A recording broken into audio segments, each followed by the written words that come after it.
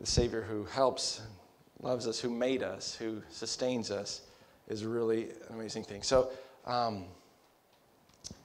let's go ahead and get started with a word of prayer real fast. Heavenly Father, we thank you for this day. We thank you for these songs of worship that remind us of who you are, that you're God of great and infinite grace, that it's enough for our deepest, darkest sins, Lord, to forgive them and to make us right with you. God, we thank you for the passages of Scripture, Lord, that remind us that you are a God who forgives sins. Even in Exodus, how it says you don't let the guilty go unpunished, Lord. There's a tension there that says you're a loving, forgiving God, but you don't let guilt go unpunished, and yet you figured out the way. You did by giving us Jesus, Lord. I'm getting ahead of ourselves, but we just want to thank you for just the great gift of grace that you have given us. I pray that this morning, Lord, we would appreciate it. We would appreciate that we can come to you for grace in our moment of need. That we can confess our sins to you, Lord. I pray that we would help us this morning and help us to listen and help me to be clear in communicating your word this morning now. In your name I pray. Amen. Amen. So this morning, again, welcome. It's great to see you all. It's great to be opening God's word and talking about prayer. And just another reminder. Again, last week was a great tryout run. We're leaving the front rows empty at the end of the service, and I'm not doing the meet and greet at the end. Not because I don't want to meet and greet you guys, but just because it's want to give space for prayer at church. And so I appreciated the response that people felt need to. We're not doing altar calls and things, but again, it's that thing. We want to invite people at the end of service. If you feel like something spoke to you, or God spoke to you, or you need to just talk to him at the end of service before you get to lunch or be at the other conversations, the front rows are open for that at the end of church. And I'll just be praying from here at the end of the service as well. We are talking about prayer. We're trying about getting prayer right and the challenge of prayer as a church. The great privilege we have to pray. And so again, reminding, I got to keep going back to the basics and the reminders, because it is helpful to recap that. The most important thing that I can remember and say is that prayer is possible because of Jesus' redeeming work, right? Making his children. It's such an important thing that if we don't have God's redeeming work, if Jesus didn't come and die to bridge the gap between men and women, or not men and women, mankind and him, prayer would just be speaking to ourselves. And yet, he made it possible through Christ's redeeming work. And so that's such an important thing. We've talked a little bit, and we're going to remind ourselves that the primary goal of prayer is not getting things from God, but really to know him, to know God, to build relationship with him.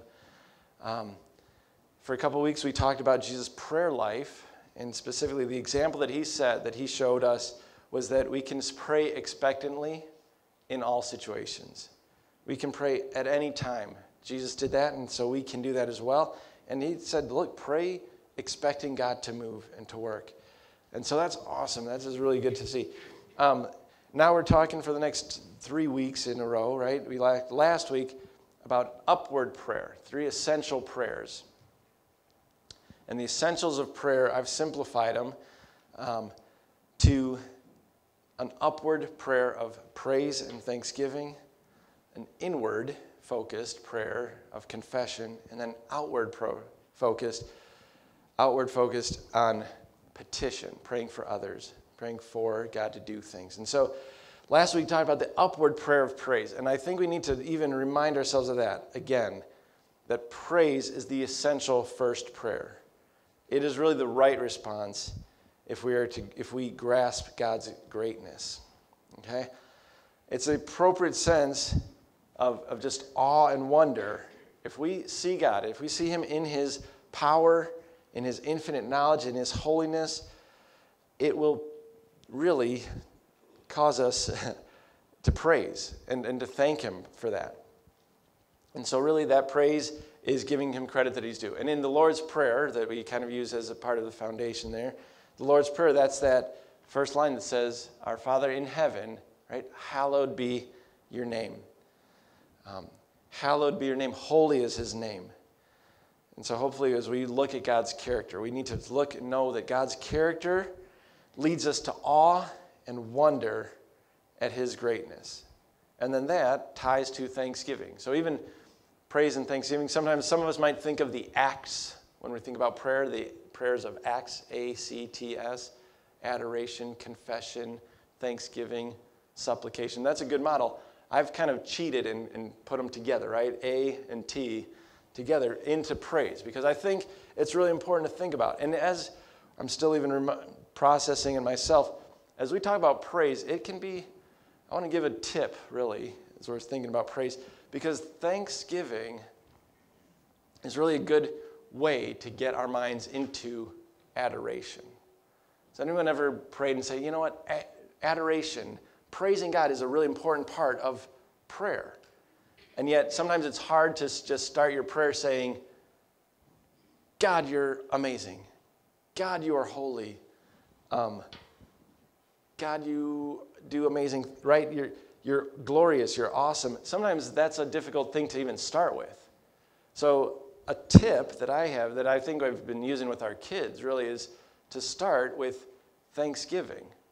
Thank you, God, for blank. Thank you, God, that you are. And you start the thankfulness part, it kind of can get your mindset into the, oh yeah, he is amazing. He is awesome. And so that's just something that I was thinking about a little bit this week, thinking, you know what? Thanksgiving that's why they go together. Thanksgiving, if we recognize him, it actually helps us to recognize him. We start by thanking him. And so, with that, the right perspective, again, seeing that God is holy, he's righteous, he's perfect. He's the creator, sustainer of the entire universe, including our lives. If we start with that upward essential prayer, it rightfully, I think, leads to an inward focus. It leads us to kind of think inwardly and say, what do I do about that? A passage that I think demonstrates this well, praise points us to self-reflection. That's one of the first ideas I want to talk about. Praise points us to self-reflection because it's kind of like this. What do I do about it when I see God? And Psalm 8, there's a really good example of it. Psalm 8 is David marveling at God's work. So he starts with prayer, but then it turns inward. It gets him thinking about even himself. And so I want to read that one just as a starting point of what happens when we are praising and giving God the glory he's due, what that does. And so Psalm 8 starts it and says this. He says, "Lord, our Lord, how majestic is your name in all the earth. You have set your glory in the heavens. Through the praise of infants and children, you have established a stronghold against your enemies, to silence the foe and the avenger. When I consider your heavens, the work of your fingers, the moon and the stars, which you have set in place," right? He's thinking about it. What's his next thought? "What is mankind that you are mindful of them? Human beings that you care for them." Okay? So when David considers God's great handiwork, this great glory, his great, the heavens, just these amazing celestial beings and things that make you feel small, right? He says, it brings him back to humanity and says, wow, how do you even care and think about people? What is man that you even are mindful of us? And if we think about it, that's a great question. What is man that God is mindful of us? Right? That self-reflection, I think if we think too much about it, some of us don't want to think so much about it because it leads to a sober recognition. Man, look at God's greatness, his amazing things. Once you see that, the sobering realization is your own unworthiness, right? Your own smallness. It's similar to the passage we looked at last week in Isaiah 6:5, right? when Isaiah saw God's holiness, his greatness, his perfection, the response he had was, what was it? Woe is me. Woe is me. I'm ruined. I'm a man of unclean lips. I live among a people of unclean lips, and I've seen the King, the Lord Almighty. Okay? So really, an appropriate response to God's infinite glory and holiness is a self-reflection that is concerning, right? That says, whoa, I am not where he is. Okay? So the good news is, as we reflect, as we see God's greatness, and as it points to our not greatness, the good news is that God is not just infinitely above and beyond us. The beauty of God is that he also offers relationship. It's an amazing thing. And so we're going to talk today about how that can be, that God offers relationship to sinful people. And we're going to talk about the essential prayer of confession, because this is inward focus. When we look at God's greatness, it makes us think about what's going on in our own lives. And the essential thing to do is to bring what's going on in our lives to God himself. And the best starting point is confession and repentance. Okay? It's a short piece of the Lord's Prayer, but I think it's really important, it's really critical. And that piece of the prayer is, right, forgive us our sins as we forgive those who sin against us. So again, my goal today, I just want to be clear, my goal today is to instill in us the importance and necessity of confession. To say confession is an essential prayer. It is not right up there with adoration and worship, praise, but it comes right after praising God. Our response needs to be confession. So just even as we start, some of us might think about confession in different ways. Some of us in different Christian backgrounds or upbringings have an idea of confession being something we do where we go to a closet and share with a guy, and he tells, right, your deepest, darkest secrets. And then he says he'll pray for you, or you then make a penance of that sort, right? But I want to start by defining terms, because sometimes confession, we can think of sayings, right? There's a saying, I was thinking about this, I'm like, I think this is my own. Confession is good for the soul. Has anybody heard that? Okay, that's not just one that I made up. I think it's Scottish, but I think even that one is a confession amongst friends. It's like, hey, keeping short tabs with each other, like confessing, admitting that you're wrong and stuff. That's good for the soul. It keeps short tabs. And that's a nice thought, but more important is we're talking confession to the Lord. Confession and repentance. So defining terms, and I'll define it in this way. Confession is the simplest form, is admitting wrong and asking for forgiveness. Okay? Admitting wrong, asking forgiveness. It's closely tied to repentance. In Scripture, the two go together because repentance, a little different, is this willful turning away from a wrong. So you repent, you're turning away from the wrong thing, turning away from it. But involved in that is admitting the wrong thing, right? Confession and repentance go hand in hand. Recognizing sin, admitting it, asking forgiveness, turning away from it. Okay, all these things go together, and that's the broad general term, defining term that I'm going to do. Okay, and so this is why confession is essential. And so it's an essential prayer because confession plays really a vital role in starting a relationship with God. My first point is it's saving faith. Having and beginning a relationship with God involves confession and repentance. It is a really big part of that. That's a big deal. Jesus' words to his disciples after Jesus' resurrection emphasized the need for repentance. When he said, look, my raising from the dead, this message, this good news of my life, my going forth, my humanity being restored in relationship with God repentance is a part of that. And so Luke 24:45 is the passage that talks about that. And it says this, right? This is after he shows himself to them, after they've met him, after they're amazed by his teaching them. And he's saying, look, as you're going to go out, he says, then he opened their minds so they could understand the scriptures. He told them, this is what is written. The Messiah will suffer and rise from the dead on the third day. And repentance for the forgiveness of sins will be preached in his name to all nations, beginning at Jerusalem. Okay, so this message of Jesus' resurrection, that his resurrection is the pivotal point of history, right? That Jesus' death and resurrection paid the price of sin, makes people right with God. Part of that is that people will repent, recognize their sin and need for Jesus' salvation.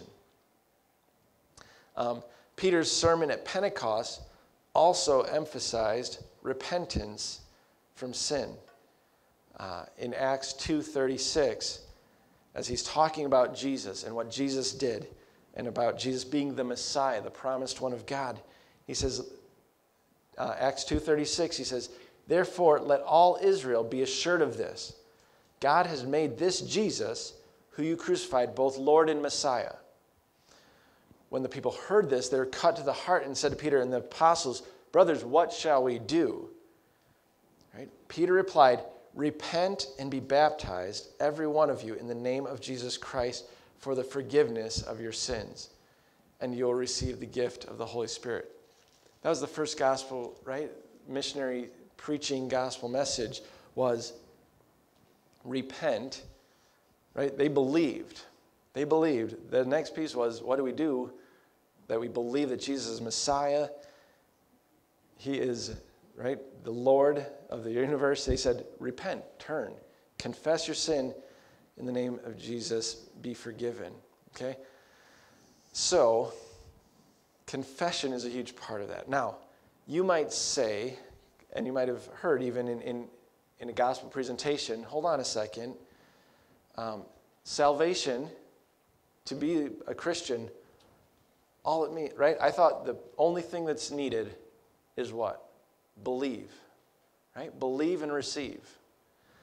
And so passages like this kind of question make me think about that. So like, I'm not trying to add anything to the simple gospel of believe and receive Jesus' gift.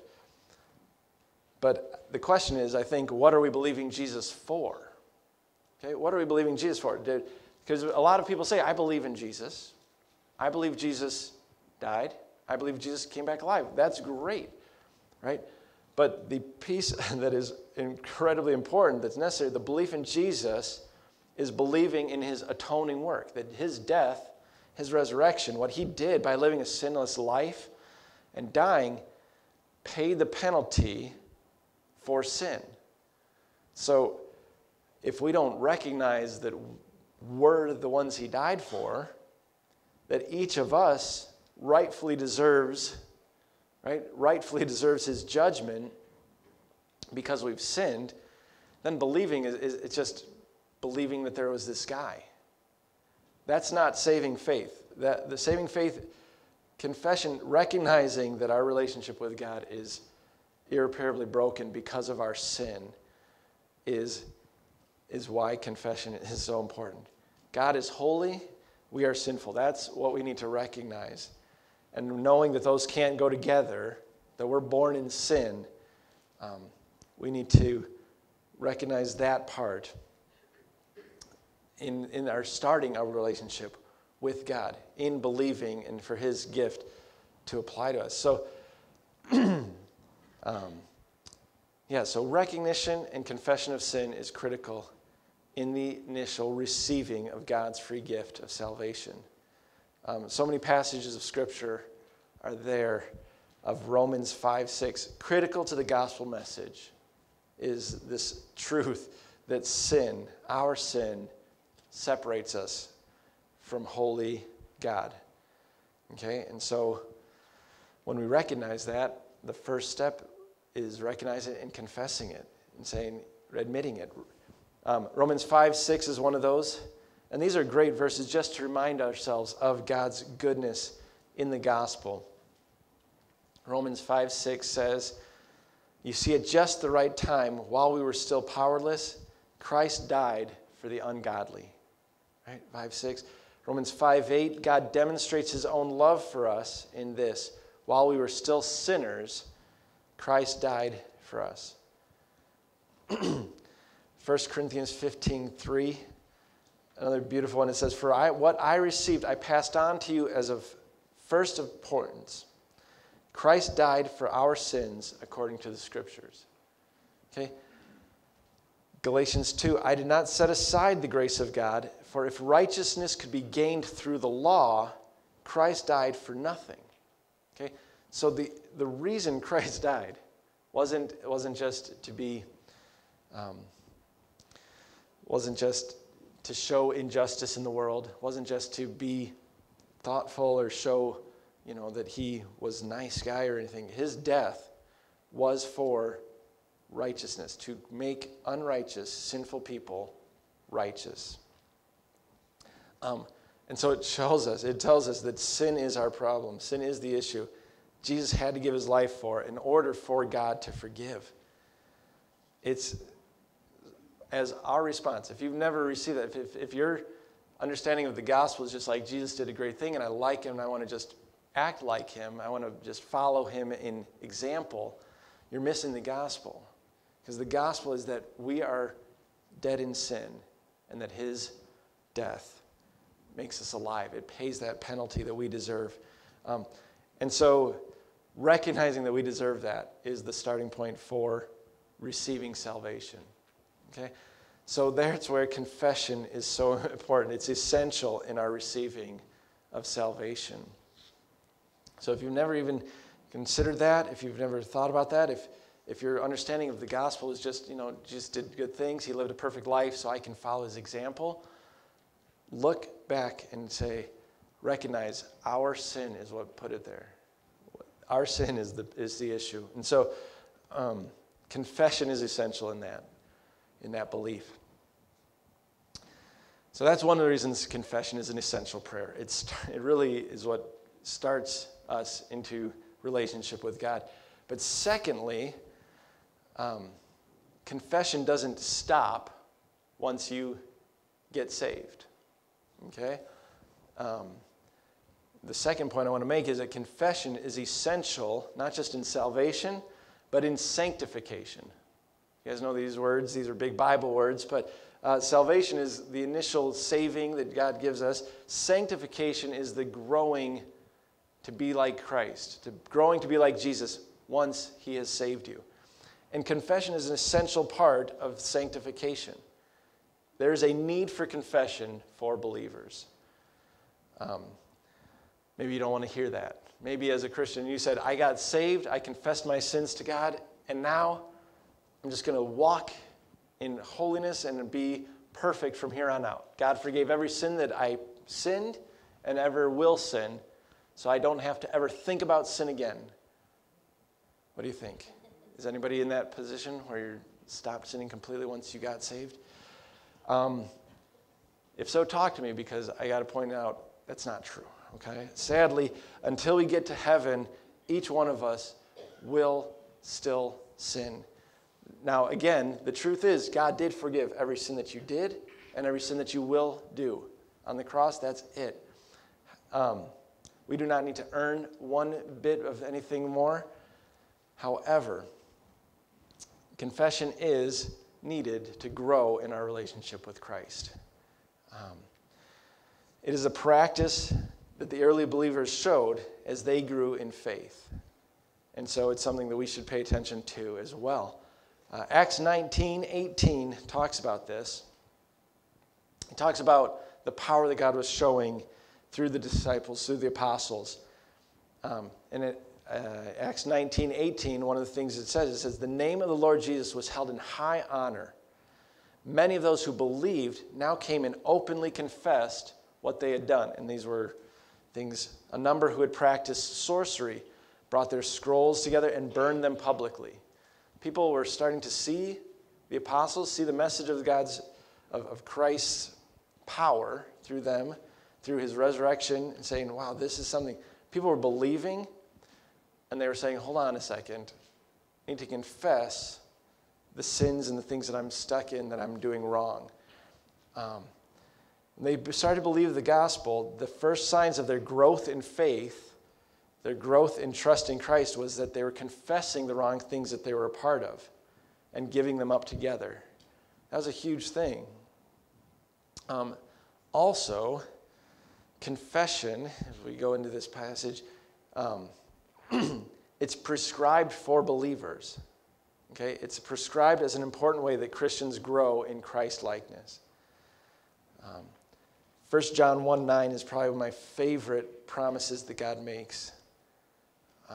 And I think it's for both those who need to confess, believe in Jesus for the first time, and it's true for those who are his church, who have already received grace. And what it says is this. It says, if we confess our sins, he is faithful and just to forgive our sins and to cleanse us from all unrighteousness. Okay? To grow in Christ-likeness is to grow more like him, right? To become more like Jesus. To be more righteous. Now again, God has, on the cross, through Jesus' saving work, he has made us completely right in standing before God. Right? He forgives every sin, and so God sees us, and he sees Jesus' righteousness placed on us.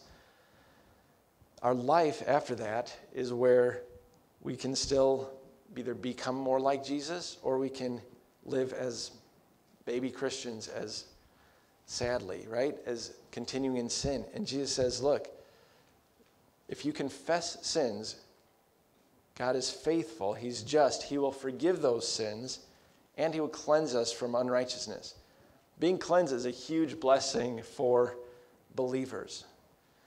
Believers should continue to confess sins, because guess what? Believers will still sin.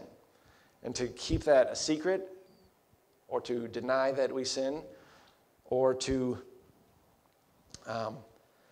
wallow in sin, none of those things is a good thing. Okay?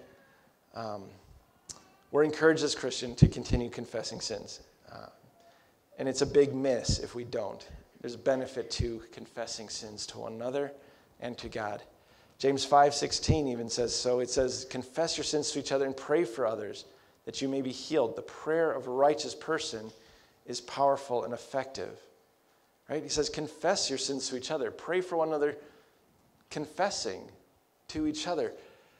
It's an amazing benefit that the church can have to confess sins. Might not think about it. Might think, no, let's just keep it on the surface level, right? Pretend we're all good. Glory that God has saved us, and just leave it at that, right? And yet, we miss so much if we do that. As I was thinking about this a little bit, I noticed there's kind of two mistakes that Christians can make regarding confession when we think about sin. And it's one of those things of missing out as a body of Christians. Okay? There's two errors that can happen pretty easily with the Christians and church folk. And so that's why I want to talk about them for just a minute. So I kind of mentioned it. Some, when they become Christians, after asking God to forgive them once, they go on their way and think, okay, that's great. Never think about sin again. I got saved. Everything was forgiven. I'm not going to worry about sin again. Okay? And so, even as a Christian, they have no conviction of sin. That's a problem. Okay?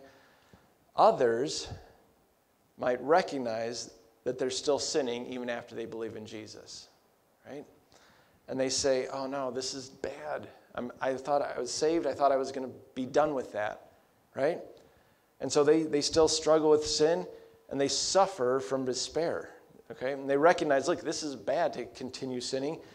They're convicted, but they make the other mistake but instead of confessing to sin, confessing that to God, resting in his forgiveness, they avoid talking about sin. They try and hide it. They think, wait, hold on, if I confess again, like maybe I don't want to maybe I didn't do it right the first time, right? So they keep sin hidden and instead are torn just shame and guilt is how they're just living in that, right?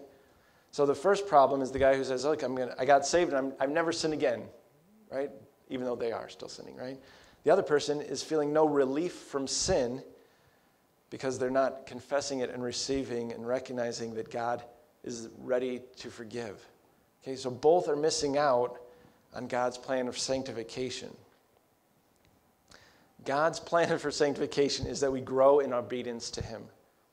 And so, right, no one will fully be completely free of sin while we live on earth. But as the Holy Spirit convicts us, right, he will remind us that our new identity is as God's children. And so the person who says, look, I'll never have to sin again, hopefully will start being convicted of sin and saying, oh, no, I'm putting my own righteousness in here. That's not the right thing to do. I need to confess sin. I need to admit that I do things wrong. The other person who's wallowing and just by shame and guilt needs to say, look, hold on. You know what? I can recognize if I confess God's sin, he will forgive me. Even if I sin again and mess up again, he'll forgive again. He is continually doing that. As God's children, it leads to conviction, right? It leads to repentance and forgiveness. And again, we can be in this place instead of avoiding sin or being secretive about it or pretending it doesn't happen. Instead, being just reminded of God's forgiveness, his amazing grace that he continually pours out on us. And that's much better than those other two options, okay? To fail to confess sins is to fail in growing in our relationship with God, okay? To confess sins is to, then you get to receive the clear conscience, right? There's a great opportunity to better experience God's grace and forgiveness. We don't want to miss that by avoiding or not confessing, okay? So confession is critical, essential in our salvation. It's critical, essential in sanctification. And then the third point, I wasn't even sure how to put this, but those are the 2 points. But I just wanted to say there's benefits to confession, okay? I mentioned it there in that one, that it's part of sanctification in terms of recognizing God's grace. But I think there's more in terms of benefits to a congregation, to a church body, to individuals in that body, to grow in your relationship with Jesus. So I know it's not popular. Nobody thinks it's fun to confess our weaknesses, our failures, our sins, right? It's a difficult thing to do that with God himself. It's really hard to do that with other sinful people, right? To trust them to say, you're not going to use that against me. You're going to forgive me if I confess a sin as well, right? But confession is strongly recommended as a lifestyle for Christians, a lifestyle of confession. And it does show benefits to those who are marked by it. I'm going to just go through a few of them as I saw them. That passage on James 5, I think recommends it again. It says 5:16, he says, the prayer offered in faith will make a sick person well. He talks about prayer for healing, right? It says the Lord will raise them up. If they have sinned, they will be forgiven. So confess your sins to each other and pray for each other so that you may be healed. The prayer of a righteous person is powerful and effective. There's something to this verse that says, look, if you are holding unconfessed sin, your prayers are not as effective. So confess your sins. Be clear with God to be the righteous person he wants you to be. There will be more effectiveness, more power in your prayer. That's a pretty neat thing to see, healing, unhindered prayer through confession. Tied to that also, Matthew 5 talks about it. It says in verse 23, he talks about if you're offering your gift at the altar, right? If you're trying to worship God, gift to the altar, and remember that your brother or sister has something against you, leave your gift in front of the altar, go and be reconciled to them, then come and offer your gift. What would it mean if you have a brother who has something against you, right? Stop don't worship yet, go and what would you be doing? Confessing, right? Confessing wrong, asking forgiveness, then come and offer your gift. It shows that, right, God's, how do I even put this? God's gift of grace is something that we should be demonstrating with others. So if you've received his grace, we should be giving it as well. Another of the benefits would be the clean conscience. A clean conscience is a great benefit to confession. Okay, that first passage we read in Psalms, where David says, "Look, I wasted away when I held on to my sin." Right? I kept it secret, and it tore it, and my body wasted away. It's not helpful, and so to confess sins, to get right with God daily, to say, "God, I have sinned against you. I've sinned against my friends. I've sinned against your body. I want to apologize. I want you to forgive me. Please do so." Knowing that he does that gives a clean conscience.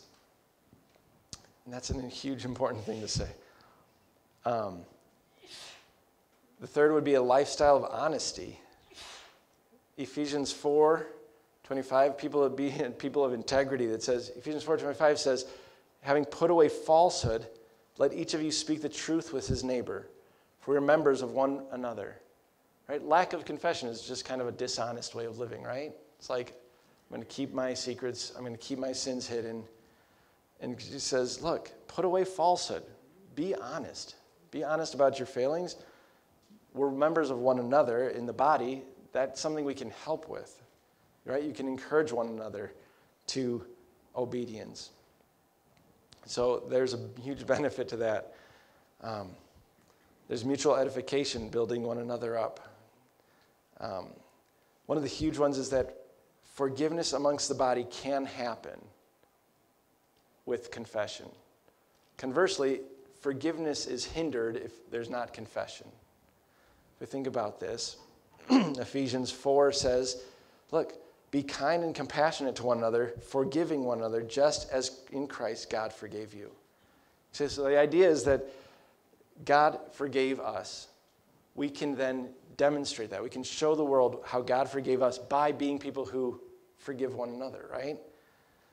How do you forgive one another if you never admit wrong to one another? It'd be great to go around and just say, like, oh, I'm going to go forgiving people. Like, hey, I forgive you, I forgive you, I forgive you, I forgive you. What for? Right? Why would I do that? Well, then it becomes it gets flipped on its head. It's not helpful. So like, hey, I forgive you. What for? Oh, I don't like you. You do this wrong to me. Right? Confession is necessary to say, hey, you know what? I admit I did something wrong to you. Would you forgive me? And then the person says, yes, I recognize that wrong. Yes, I forgive you. Because guess what? God forgave me. Okay? So that verse, that Ephesians 4:32, it's this presupposition that confession is happening. Okay? I don't think you can forgive sins that others have not admitted to, have not confessed. You can say you've forgiven them, but there's not actual reconciliation there without both sides doing it, right? Admitting and asking forgiveness. And so when we do confess wrong, it gives us that great model that a healthy church should do. And so, again, those who receive God's grace, what they do is demonstrate grace. It's an amazing thing. So I know confession is not a popular thing. I think it's a difficult thing. It's a hard thing to get with one another, right? And yet, we'd rather just ignore that, right? Ignore this uncomfortable acknowledgement of sin. We want to avoid judgment from each other. And yet, the Bible clearly talks about confession, admitting sin, asking for forgiveness, turning away from it. These things are important. It is necessary work for Christians. It is necessary in our salvation to start a relationship with God, and it's necessary as we build and grow in our relationship with God. So it's right to confess sin and to deal with sin. Just as a final thing, Christians should not pretend they don't sin. Instead, we should be more sensitive to sin, quicker to confess. And why is that? Why should we do that? It's because God's grace has been poured out on us so generously. To not confess, to not admit sin, we don't want to cheat that grace. It's poured out so great. To not receive it fully it's really cheating ourselves. And so it's an utterly unique thing to have, God's grace. Let's not stifle it by not confessing. Let's confess sins to another. And just, again, reminding ourselves of 1 John 1:9, remembering he is faithful and just to forgive all our sins and cleanse us from all unrighteousness. That's my encouragement for us this morning. Let's be people who confess sin, knowing God forgives freely. Let's pray, and then we'll sing one more song, just confessing our need for him. Heavenly Father, we just